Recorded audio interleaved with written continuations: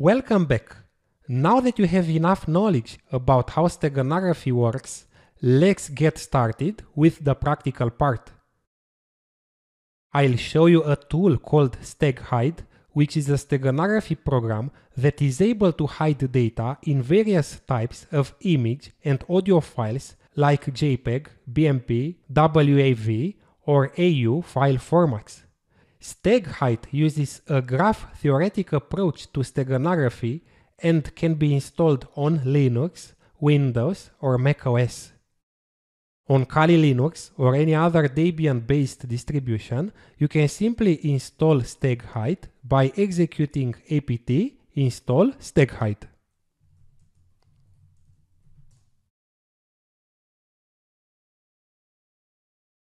Okay, it was installed.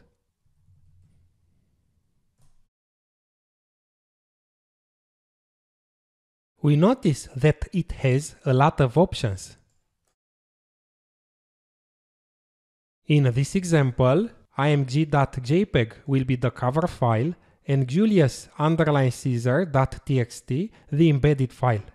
I want to embed or to hide this txt file in the JPEG image. At first, the secret data is compressed and encrypted. Then, a sequence of positions of pixels in the cover file is created based on a pseudo-random number generator initialized with the passphrase. The secret data will be embedded in the pixels at those positions. If those positions do not need to be changed because they already contain the correct value by chance, are sorted out. For audio files, the algorithm is the same, except that audio samples are used instead of pixels. By default, encryption algorithm is Advanced Encryption Standard, which is an extremely strong encryption algorithm. If you want to dive deeper into how Steghide works, read Xman page. This is Xman page. You'll find here a lot of information. For the following example, I have as a cover file the same picture you've already seen in the previous lecture. I took it by myself using my phone. Inside this picture, I'll embed the tragedy of Julius Caesar by William Shakespeare.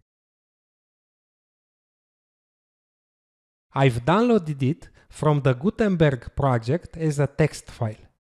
This is the Shakespeare's play. I recommend you to have both files in the same directory, the directory where you'll execute Steghide. I have them in the home directory of Kali user in another directory called Stego. In the steganography process, the cover file will be changed, so I'll make a copy of it. I want to have the original as well.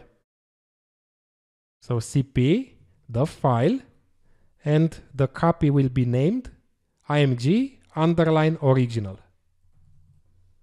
Now both images are the same, and we can always check this by calculating their hashes. Like this. It's the same hash, so the files have the same contents. Let's see what's the capacity of the carrier file, the cover file. Steghide info img.jpg. And we see its capacity, almost 140 kilobytes. Let's embed the secret file into the cover file.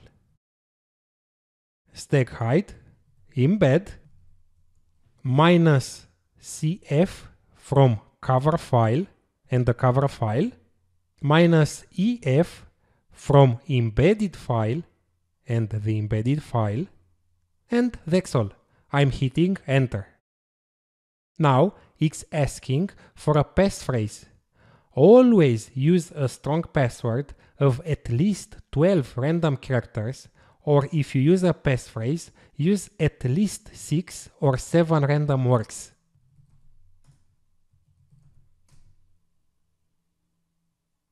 Okay, it's done. The secret file was embedded. Now let's open both images. This is the modified image, the one that contains the secret.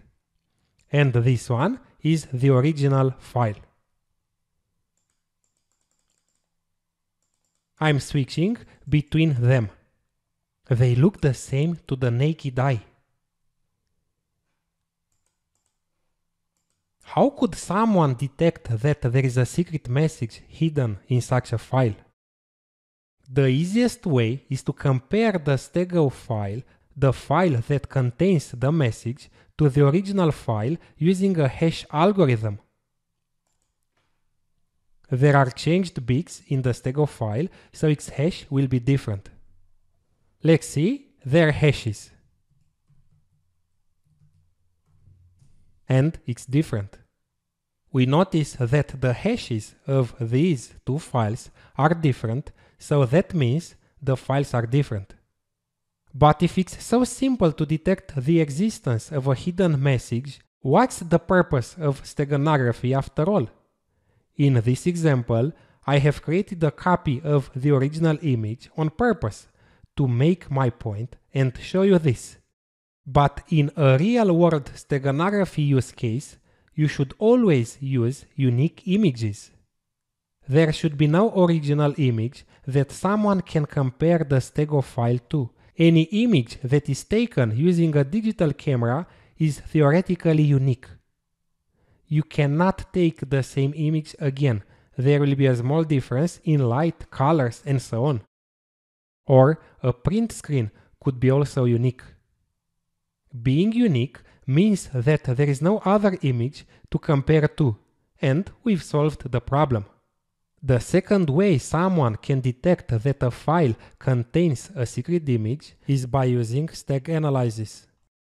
Steganalysis is the study of detecting hidden messages using steganography. This is analogous to cryptanalysis applied to cryptography. The problem is generally handled with statistical analysis. In practice, however, it's extremely complicated to break steganography. Let's move on and try to extract the secret file. In the current working directory, there is also the original file I have embedded. I'm gonna rename it so it won't be overwritten in the extraction process.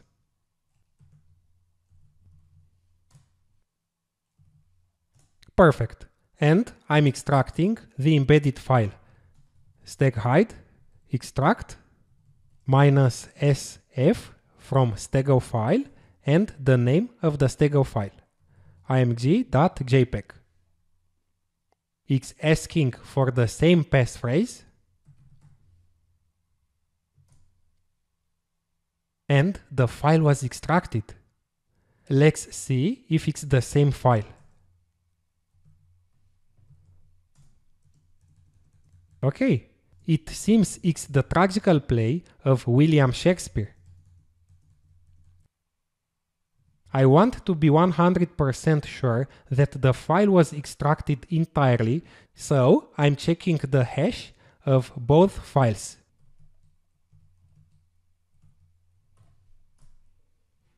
And it's the same hash, and that means it's the same file. Okay, that's all about Steghide and steganography. Thank you.